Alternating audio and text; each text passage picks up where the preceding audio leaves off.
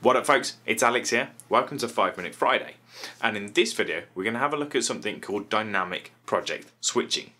Now dynamic project switching does exactly what it says on the tin, and it allows you to quickly and easily switch between multiple projects. Now there's something to bear in mind with this. When you use dynamic project switching to open multiple projects, they all sit in your RAM.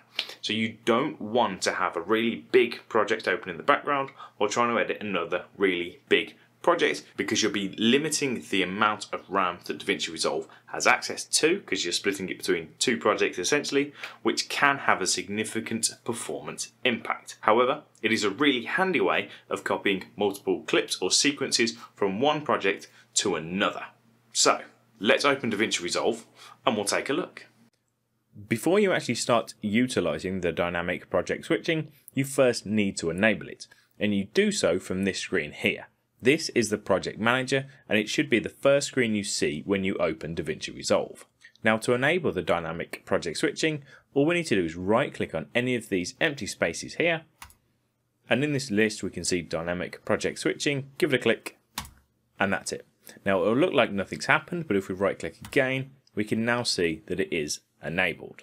So all I'm going to do here is open this project here, and DaVinci Resolve will load in exactly the same way as normal.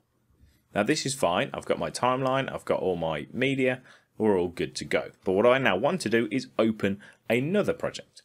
So we're going to click on File, we're going to go to our project manager, or we could have used the shortcut Shift and 1, and now I can open a second project. So I'm going to open this one here, and this one will now open in DaVinci Resolve. So I've got my timeline and I've got my files over here. Now you'll notice at the top of the screen we've got Auto Audio Sync, which is the name of this project, and I've now got a down arrow. So I've got a sub menu here, so I can click that and I can see my Mixida review. That was the project I had open initially. So if I give that a click, I can simply switch between the two projects. So we've got this one here, and we can go back now to the Auto Audio Sync project. Now also, if we click on File, we've got two extra menu items here. We've got Switch Project, which does the exact same thing I was just showing you, so you can hop between the two. We've also got Close Project. So I'm in the Auto Audio Sync at the moment. If I want to close the Mixida E9 review so I can clear out some of that RAM, I can do so by simply clicking Close Project, Mixida E9. Now one of the big benefits of using the dynamic project switching is being able to easily copy files from one project to another.